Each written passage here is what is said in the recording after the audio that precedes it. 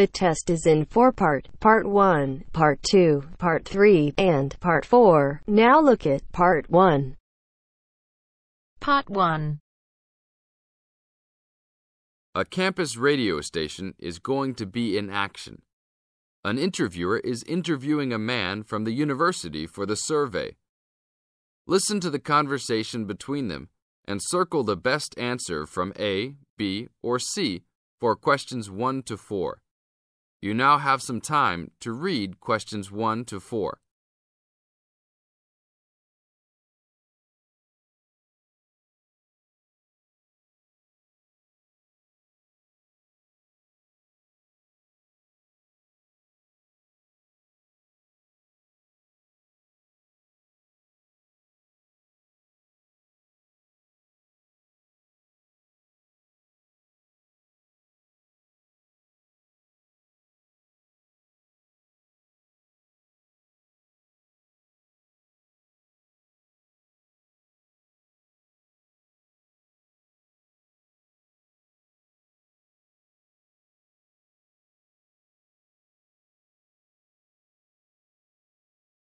Now, we shall begin.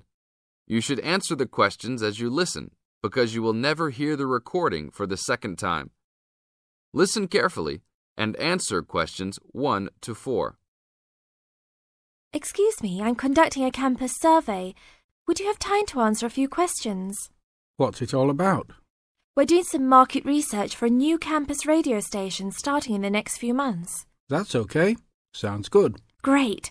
I'll just work through this form with you. And if we could start with some personal background information? Sure. Right. If I could have your age, please. 26. Okay, good. And are you a student, teacher, or in another job? Well, I'm a tutor, but I'm also a postgraduate student, so I don't know what you might call me. What do you think? Okay, well, I'm more of a teacher, really. Fine. And would you mind if I asked about your salary, or I could leave it blank? No, that's okay. It's $20,000 a year. Thanks. Right.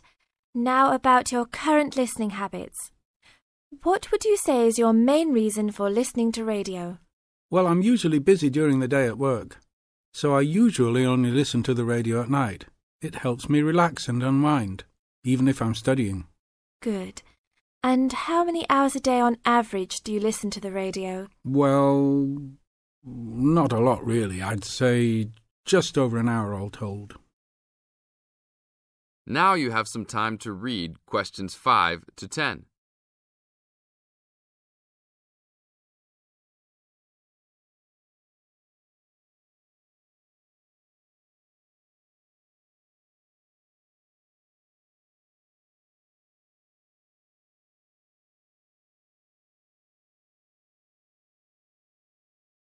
Now listen to the second part of the interview and answer questions 5 to 10. So, what are the 2 main times of the day that you listen to the radio? Well, for a little while around breakfast time, and then it tends to be later, after dinner, when I've finished any serious work I need to do. And what sort of radio programs do you like? I like the news, but I also like classical music. It helps me to relax. Fine. And turning to the new campus station, which type of programs would you prefer? I think the existing radio stations cater for my need for news. So I'd like to see programs about local information, providing a service to the campus community.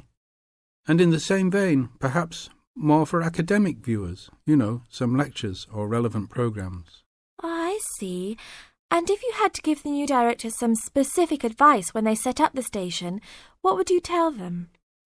I think I'd advise them to be careful about the quality of the broadcasts.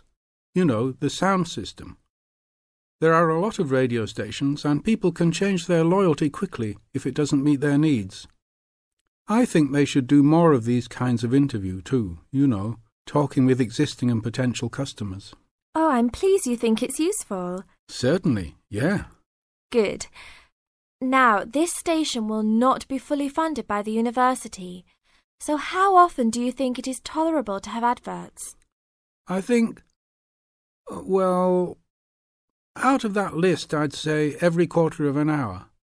Of course, that's providing they don't last for 10 minutes each time. Oh, quite. And are you interested in attending any of the special promotions for the new station? Yes, I'd be happy to, as long as they're held on the campus or nearby. OK, I'll note that down. And finally, may we put you on our mailing list? Well, I'd prefer not, except for the information about the promotions you just mentioned. OK. Can I have your name and address? Of course. I have a card I can give you. Oh, great. And thanks a lot for your time, and we look forward to seeing you.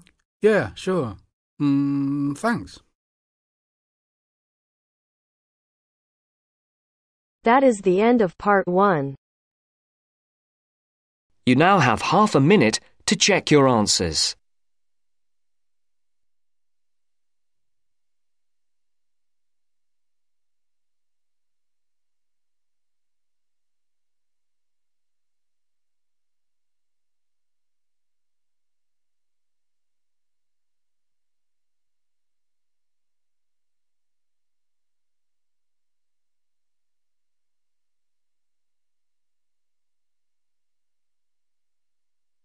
Now turns to part 2.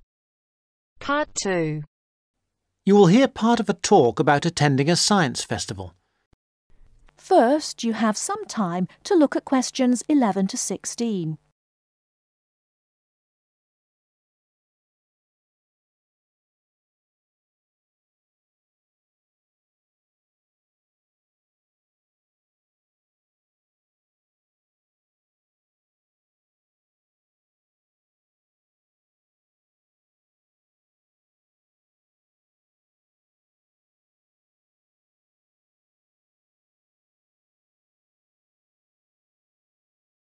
Now, listen carefully and answer questions 11 to 16. Now, I think nearly all of you have received confirmation of your school placements for next term, and as part of your activities, we will be asking you to take responsibility for promoting a school visit to the Norchester Science Festival. Of course, the head of science at your school will be aware of the festival and should have all the details of it, but all the heads of science at your schools will be looking to you to be the main organiser and motivator of a visit to the festival. They'll give you the documents you need. We hope that you will motivate pupils at your schools to take an interest in the festival. It runs for 3 days. There are day tickets and special 3-day tickets, and schools have the extra option of a 2-day ticket. We hope you will encourage your pupils to visit it on 1 or 2 days. But most important of all, we hope you will use the festival to generate a lively interest in science that will last all year round and provide the school with a lasting benefit. This will, with luck, lead to improved examination results in science subjects. And let's not forget, we hope your pupils will have a lot of fun too. Needless to say, your performance in achieving these aims will count towards your final exam grade at the end of the year. Now, let me just say a few words on why a science festival. Science is part of our everyday world in a way that is different now from before. Of course, we are used to having the benefit of scientific inventions. We are used to the aeroplane, the motor car, the space rocket, and so on. But now we live in a truly scientific age, which means one where inventions and improvements are matters of routine rather than occasional and unusual events. We have become a really scientific society. Yet we find that we are failing to interest and enthuse the young in this. Fewer young people are choosing to study science at school after the age of 16, and even fewer at university. As a result, we have fewer teachers coming into schools to teach science. And many science teachers are not teaching their specialism. For example, I know of several cases where maths is being taught by biologists and chemistry is being taught by physicists. We urgently need another 3,000 science teachers in England at least. That's why we look to you, the science teachers who are starting off your careers, to inject enthusiasm and wonder into the study of science, and we hope the Norchester Festival will help you to do this. Before you hear the rest of the talk, you have some time to look at questions 17 to 20.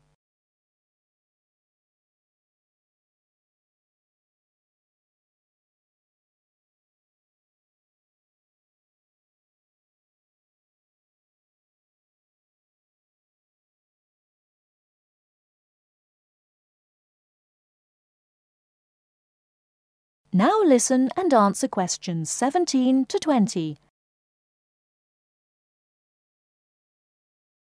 Now, enough of the background. What about the festival? There are 3 main venues where the festival events take place. These are the Millennium Library, the Town Hall, not the Town Hall itself but the Town Hall Conference Centre, and the Norchester Theatre.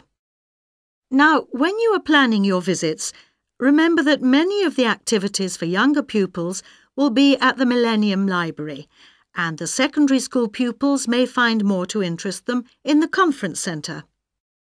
Now, just so that you have some immediate information, I'd like to mention a few of the events that are taking place this year. One event of special interest to people living in this area is called Waterworld. This is a clay model of the southeast of England, and the presenters show you the effects of rising sea levels as a result of climate change. They ask the audience to select the rise in sea level, for example 20 or 40 or 60 centimetres, and the model shows the places that would be flooded as a result. Watch out for your town. Does it sink or does it swim? Transport 2050 is about transport options for our towns in the future. A number of experts will introduce the topic, and then everyone at the event will have a chance to speak and give their views. Science in a Suitcase is a comedy act by 2 scientists who do crazy experiments and sing songs and play the clown to large audiences every afternoon. I'm particularly looking forward to that one, which should be entertaining. Ropes and Hangings is an interactive event which will be of interest to young people, in which, after experimenting with ropes and bricks, they build a real suspension bridge. That kind of hands-on activity is always really popular. And, appealing to a different audience, there is Paper and Time, in which some experts will be showing us the techniques they use for the conservation of ancient books and manuscripts. This will obviously not be for everybody, but it should be interesting just to see how they do it. Now, let's move on to tickets and transport to the festival. That is the end of part 2. You now have half a minute to check your answers.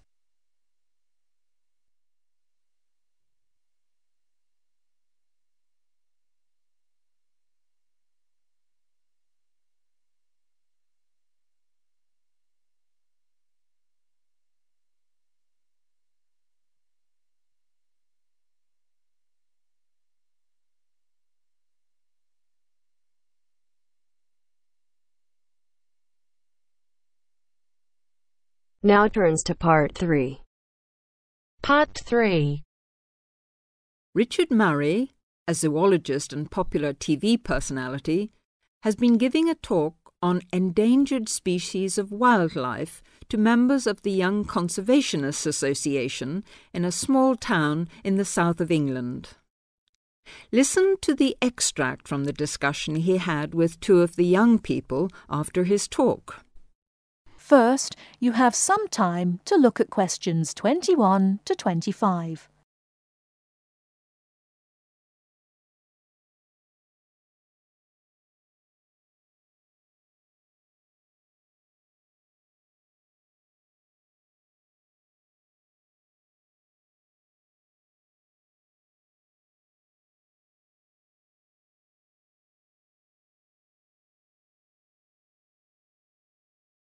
Now listen carefully and answer questions 21 to 25.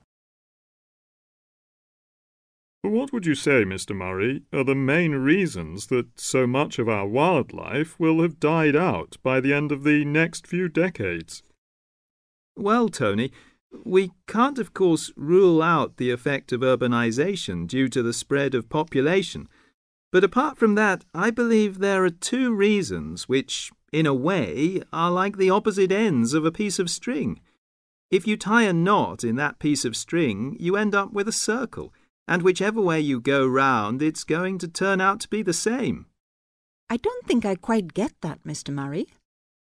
Well, let's put it another way.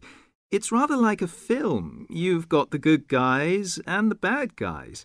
They're pulling in opposite directions, but when it comes to the final showdown, it's hard to make out which is which. What are your two reasons, Mr. Murray? I call them greed and caring.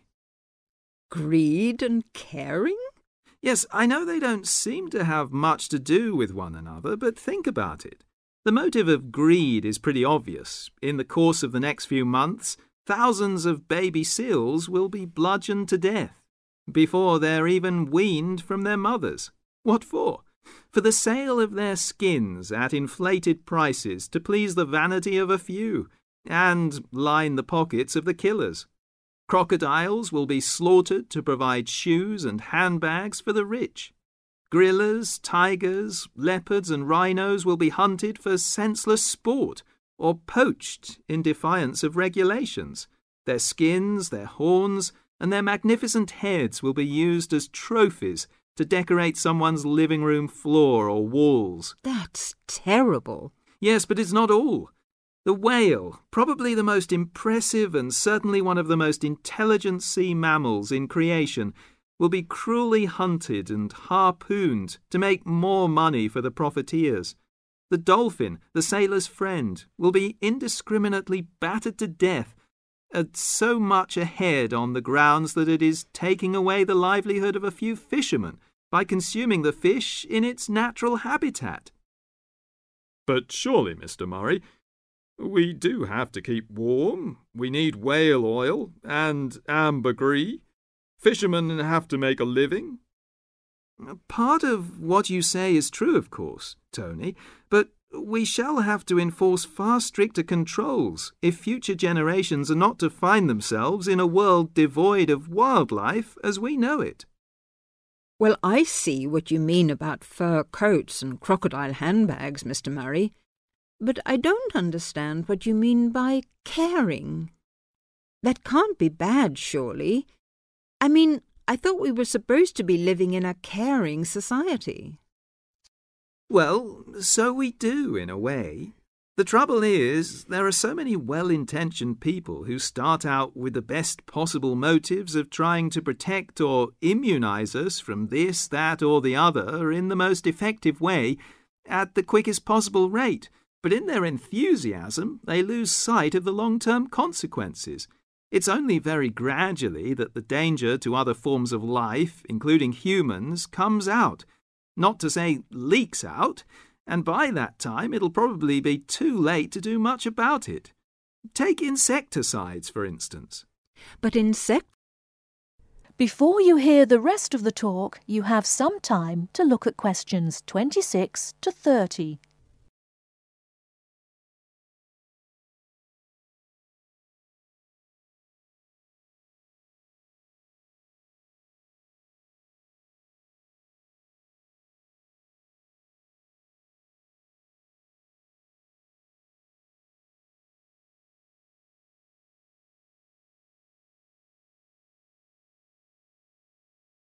Now listen and answer questions 26 to 30. But insecticides protect crops from pests. They destroy disease-carrying mites and creepy crawlies like cockroaches. True, but nature has a way of developing her own immunity against insecticides and other pest controls, with the result that the biologists are driven to inventing stronger and stronger compounds, which, though they may annihilate the pest, nevertheless permeate the environment, are assimilated by plant and animal life, and become absorbed by the soil. Countless innocent creatures, the beaver or the mole, for example, are performing a useful task in the natural control. The alarming prospect is that as these poisons enter the foods we eat, and consequently our own systems, they'll find their way into the body of the pregnant mother and into her milk, offering incalculable risks to the unborn or newly born infant. In spite of all our technological expertise, our time is running out. We're virtually destroying ourselves. That is the end of part 3. You now have half a minute to check your answers.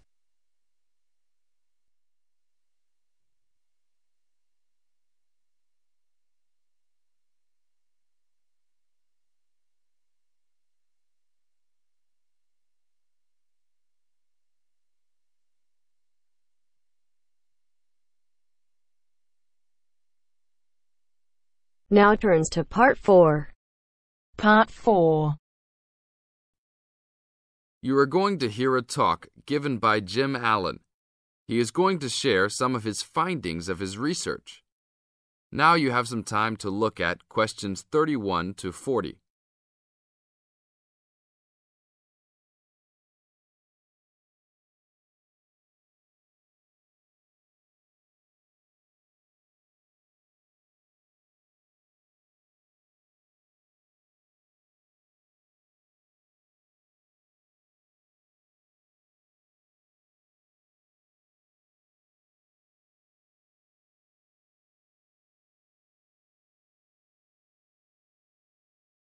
Now, listen carefully and answer questions 31 to 40.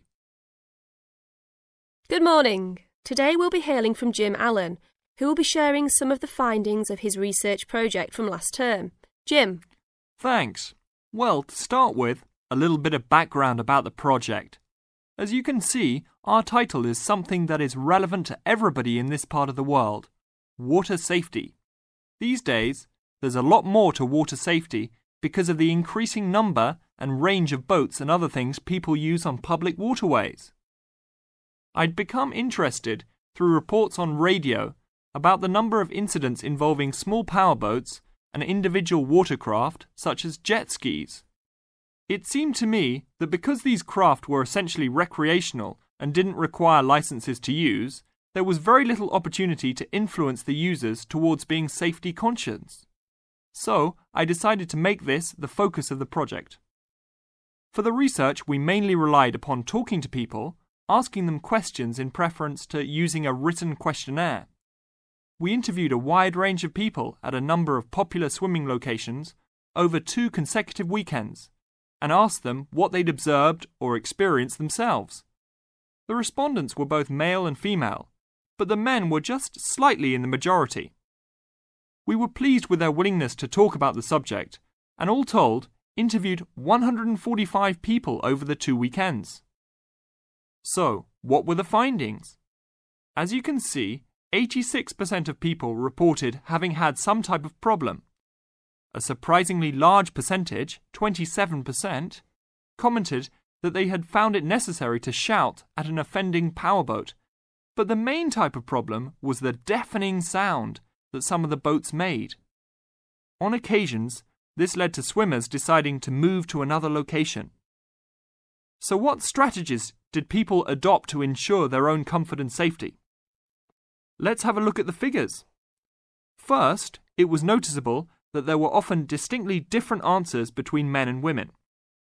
It was mainly the women, for example, who said they should try to choose places where boats couldn't go, whereas it was usually the men who said you shouldn't have to move if you were there first, so you should shout at them if necessary. Both men and, it was women who said you should call the authorities if the situation gets too dangerous or the powerboat drivers are acting irresponsibly. Then, I had thought it would be mainly women, but both sexes made the point that above all, it's important to get children away from any possible danger. Men were very aware that jet skis could be unpredictable in inexperienced hands. They also made the point that it's much safer to have your car nearby and clearly visible to any watercraft if you're swimming in a relatively remote spot. Finally, wearing visible clothing, men didn't think it was quite as important as women, but both gave it a high safety rating. When we asked them what they thought the government should do to help solve the problem,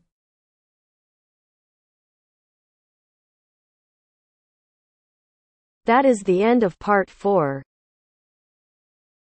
You now have half a minute to check your answers.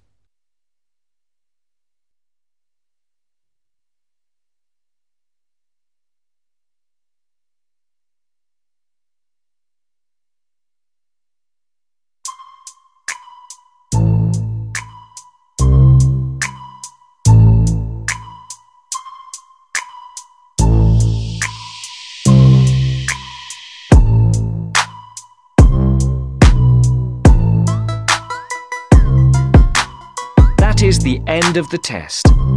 You now have 10 minutes to transfer your answers to your Ielts listening answer sheet.